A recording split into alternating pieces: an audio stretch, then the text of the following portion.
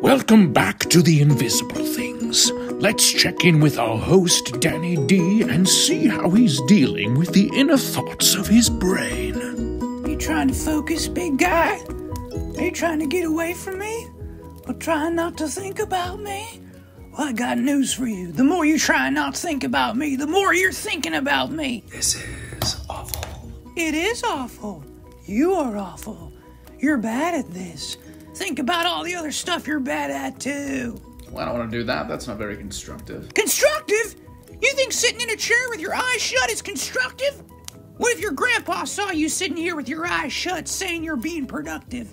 He'd say, move your little butt and do something with your life. Aw, he was a kind man. But he would say something like that. But I know this is being constructive. Because the more I focus on the self-hatred, the more self-hatred I feel. Why don't you feel some self-hatred because you haven't changed your clothes in weeks? Well, if my brain isn't cooperating with me, what if I focused on my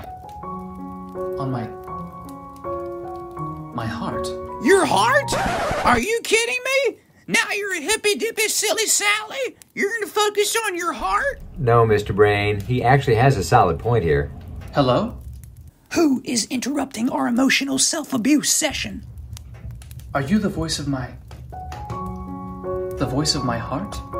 Hey, Danny D. No, it's Bruce Cryer. But I did help create a whole science of the heart. It's called the Heart Math Institute. Wow. My heart has its own math institute. Dan, no, I'm not the voice of your heart.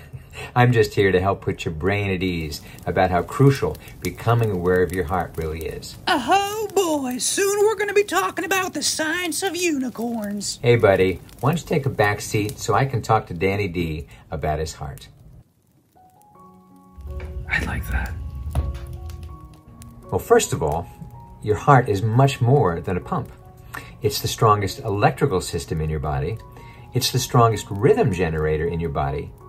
And it's the strongest magnet in your body. Wow. My heart's a magnet? You know how when you're really stressed out, you can think stupid, act stupid, even be physically uncoordinated? Heart Math figured out that the heart and the emotions are working together. Our heart starts beating in this chaotic rhythm like you're seeing on the graph at the top right now. That rhythm in your heart goes to every part of your body, including your brain, so that's why you act kind of stupid sometimes when you're stressed out, or say things you regret. However, Heart Math also discovered that when we're feeling appreciative, or happy, or peaceful, or loving, our heart starts beating in this beautiful, smooth rhythm like you see on the bottom graph, where it says appreciation. So our body gets a wonderful rhythm, our brain gets a wonderful rhythm, and life just is so much better. And let me also ask you, have you ever noticed when you're around somebody who's really a kind person or a very grateful person that you feel drawn to them, almost like they're magnetic, right? And the same is true for us. Whenever we can be grateful in life, be kind to someone else, you become a magnet too. Wait a minute. Did you edit me to look like I'm your heart? Shh. Just go with it. Get me out of this shape, please. To feel more magnetic? To feel more coherence with my head, with my heart? But how do I do it?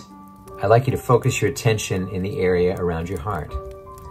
And now imagine that you can breathe slowly into that area of your heart for about 5 seconds. Breathe in right now.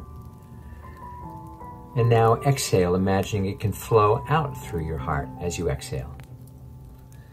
And breathe in again for 5 seconds. And breathe out for 5 seconds. That sounds like a lot of work, but I gotta try.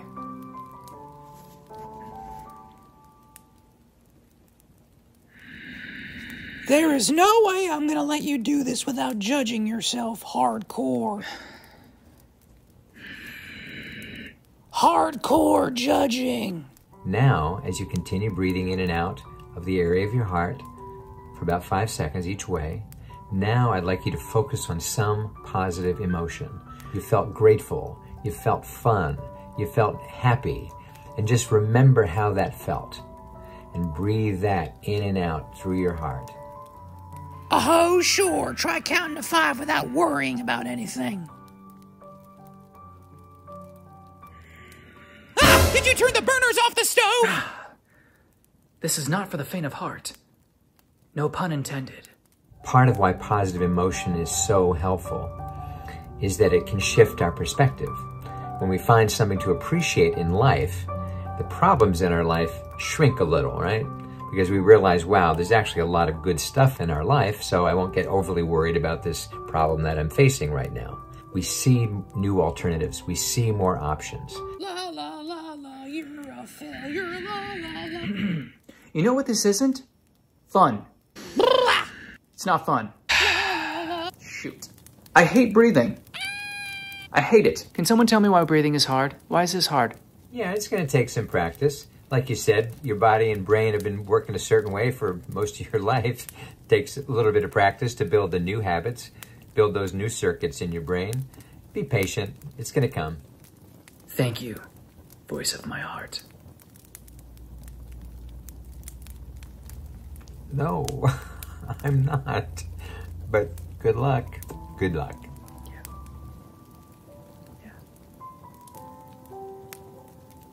This has been The Invisible Things, a fireside chat with Danny D.